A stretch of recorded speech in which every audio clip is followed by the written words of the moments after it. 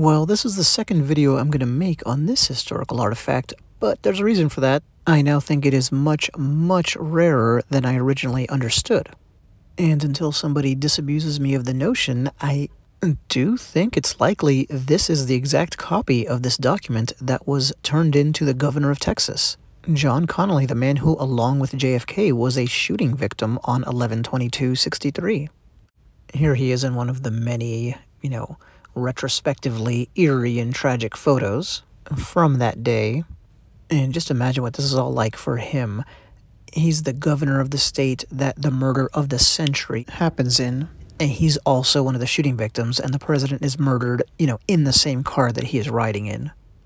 So imagine what it was like to be in office almost exactly 1 year later, 1 year after that event, and receive in your office a report entitled Texas Supplemental Report on the Assassination of President John F. Kennedy and the Serious Wounding of Governor John B. Connally. Here he is with his arm still in a sling, talking to the man who became president by virtue of that shooting. His old boss and fellow Texan politician LBJ, of course. Here he is at Parkland Hospital with his wife in the immediate aftermath. This is one of the most moving pictures I've ever seen in relation to the assassination. History certainly laid its hand upon John Connally in a major way, but he had a remarkable life.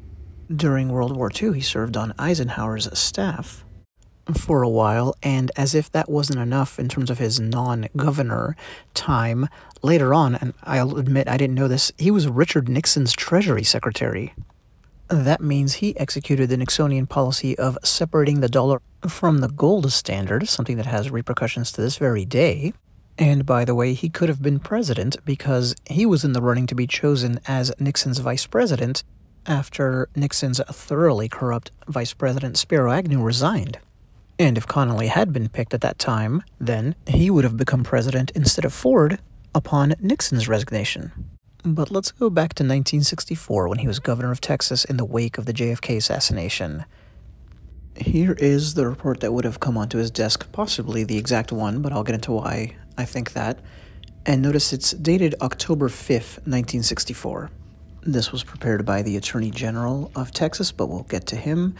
And just neat holding a historical document like this. I'd love to know the chain of custody, different hands that held it.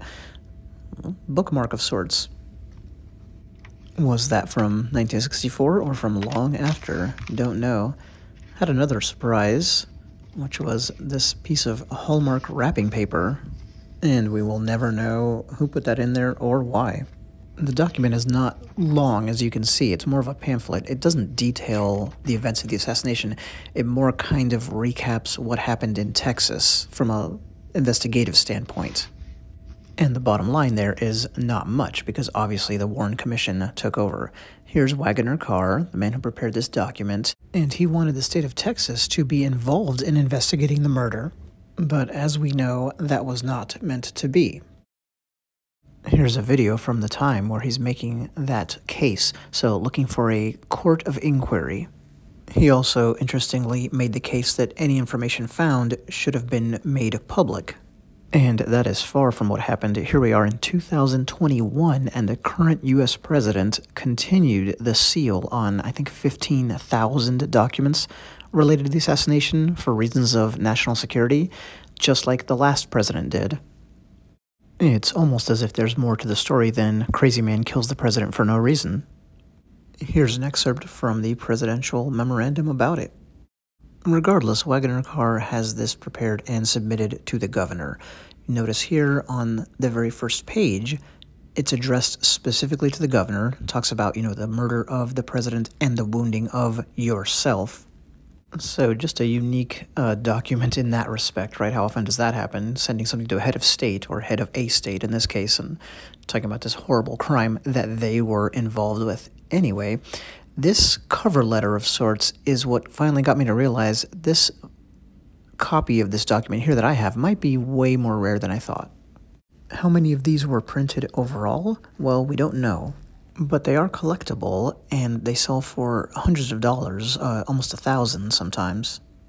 And yet there's only evidence of a handful being in existence today. Here's an example of one of those. Now, the thing about pretty much every existing example, and again, there's only a small handful of those, but the thing about those is they almost all start with this as page 1. This is page 2, but numbered page 1 in my copy. Why does that matter? Well, it proves that the first page in this copy here, the one specifically addressing this to the governor, was an insert. And why would you go to the trouble of manually, creating and inserting that page into a copy that wasn't going to go to the governor?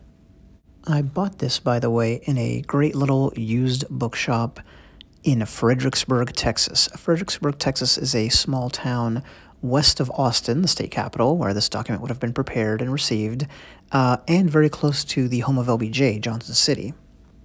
Here you can see that other insert dedication pages were made. Here's one copy, or maybe two, it's a little confusing, but sent to a Judge Bibb, and then the back and forth correspondence. Here's another example of a gift copy, I guess you'd call it, kind of a strange gift, but still. You can see that it's from December, so 2 months after it was produced, so Wagoner Carr had this made, and then had some extra copies made and sent out. I joked about how it makes for a strange gift. Well, he's way too cheery. In this one, it's like, hey, here you go, buddy. But you get the point overall. This thing does not seem to have been mass-produced, right? It's having one printed for so-and-so, having another printed for some other friend and bigwig, like this bank president here.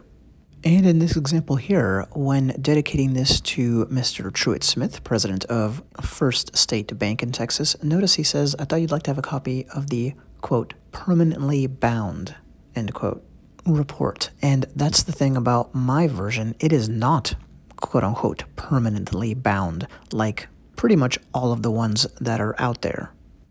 Here's mine, and I think we can at least say this was part of the very initial production. This is before they bothered to create the hardback permanently bound version like this. The one you saw in this video seems to be much more of an actual governmental working paper, an actual submitted report, whereas this one, these two here, all the other ones I've shown are not. Speaking of that binding, let's take a look again, because it's just cool from a historical artifact standpoint too. I love the old quality paper. Now, was I able to find just even one other copy that's spiral bound? I was. This one here, which is held by the University of North Texas.